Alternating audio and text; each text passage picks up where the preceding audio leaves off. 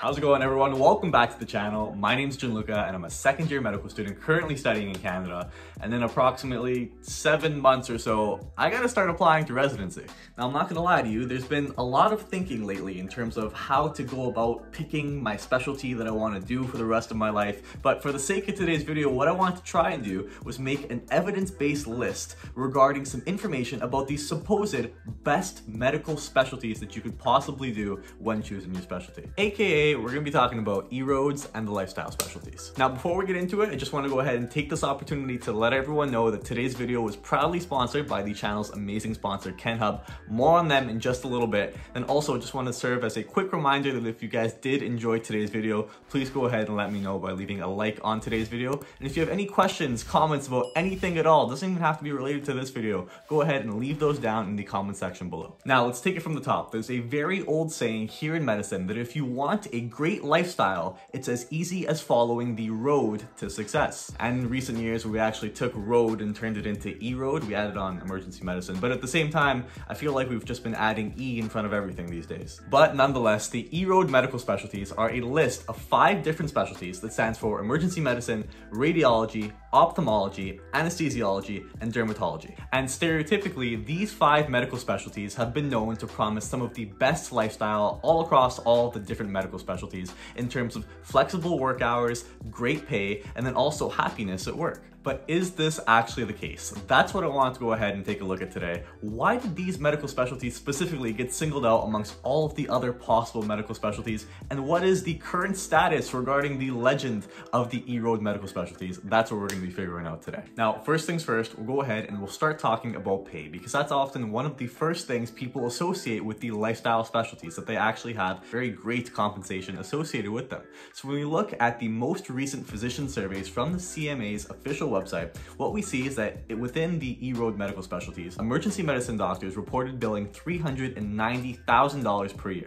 Radiologists also billed $390,000 per year, whereas anesthesiologists billed about $450,000 per year, dermatologists billed about $410,000 per year, and we'll get to ophthalmologists in just a second. But first, how does this compare to the rest of the Canadian medical specialties? What we see is that when you actually compare the supposed EROAD specialties for the most part to the other medical specialties, there are some of the surgical specialties as well as some of the internal medicine subspecialties that bill from the upwards of the 400,000s all the way up to the 600,000s. But there is one EROAD medical specialty that stands out, and that is ophthalmologists that report approximately $810,000 of billing every single year. So I guess in this case, we have to start off by giving 1 point to the EROAD specialties, but that's, big win for ophthalmology in that category. The next thing that we have to consider though is the number of hours worked per week in each of the different specialties. Now, in a previous video, I looked at all of the different Canadian medical specialties, and we found out that on average, the different specialties work approximately 63.5 hours per week. But where do the EROAD medical specialties stand? Starting off with emergency medicine, we see that on average, these doctors worked about 52.25 hours per week. Radiologists worked about 58.25 hours per week. Ophthalmologists worked 55 hours per week. Anesthesiologists worked 62.5 hours per week, and dermatologists worked 53.5 hours per week. And in this regard, right across the board, we see again that the EROAD medical specialties are in fact working less hours per week on average compared to the rest of the medical specialties. So I have no choice but to give the EROAD specialties another point in terms of possibly being some of the best medical specialties to pursue. But right here, we're actually going to see our very first downside of the EROAD specialties, and that is that they are crazy competitive to get into. Emergency medicine, ophthalmology, and dermatology specifically come consistently in the top 4 or even 3 most competitive medical specialties in terms of the CARMS match, with ophthalmology actually being the very most competitive medical specialty to match into at an approximate R value of 0.51, meaning that for every 2 medical students that want the spot of an ophthalmology residency, only 1 of them are actually going to get the spot. And emergency medicine was close behind at 0.62, super competitive even in this year's cycle that the data is still not out yet. Dermatology 0.56,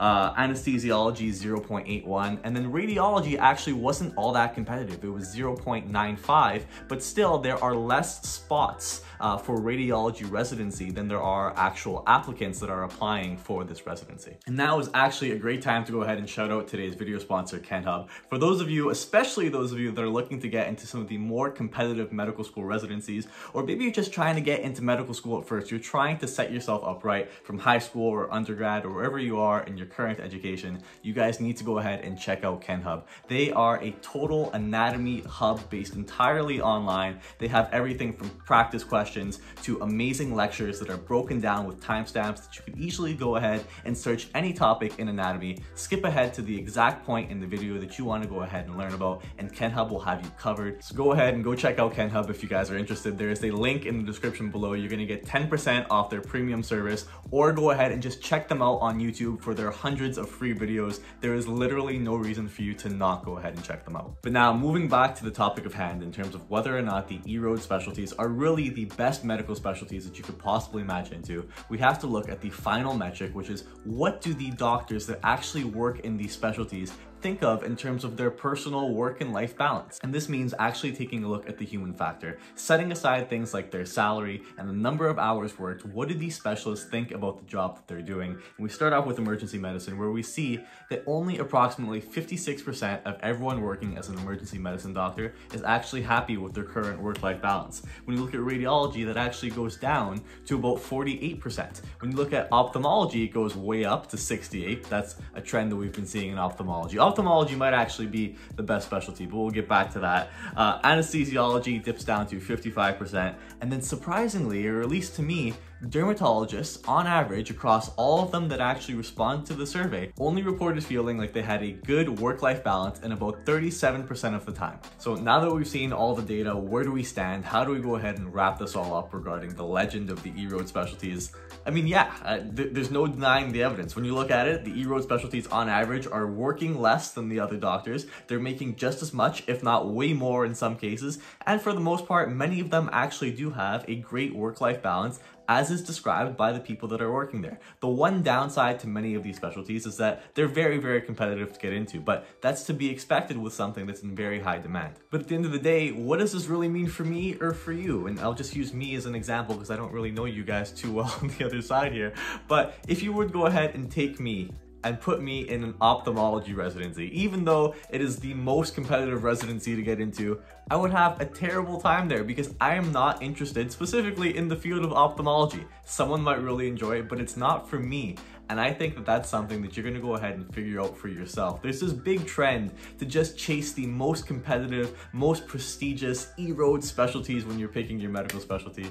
And I think that's totally blown way out of proportion these days. And a lot of times I feel like we're missing the value of personal preference. Like for example, if you were to go ahead and take emergency medicine and you hang out around the emergency room for long enough and you talk to some of the doctors there, some of them will say that they absolutely love the shift work aspect involved with it. Going to work, working their shift, going home. But at the same time, if you ask some other doctors, just in general, they say that the reason why they can't stand working in the emergency department is because they hate the shift work aspect. Waking up and going to work, starting at midnight and then finishing at 8 o'clock the next morning is fun when you're in your 20s at first, but then after when you're 40, 50 years old, you know, might not be for you later on. But all right, guys, that is going to be the end of the video today. That is all of the current data in 2021 regarding the EROAD specialties here in Canada in terms of what might possibly be the best medical specialties to match into, at least from the statistical standpoint. But in my case, it is no secret that I'm most likely going to be ending up in either emergency medicine or family medicine. I'm going to take you guys through the entire application process as that comes along in the next few months. So hope you're looking forward to that. We will see you all in the next one.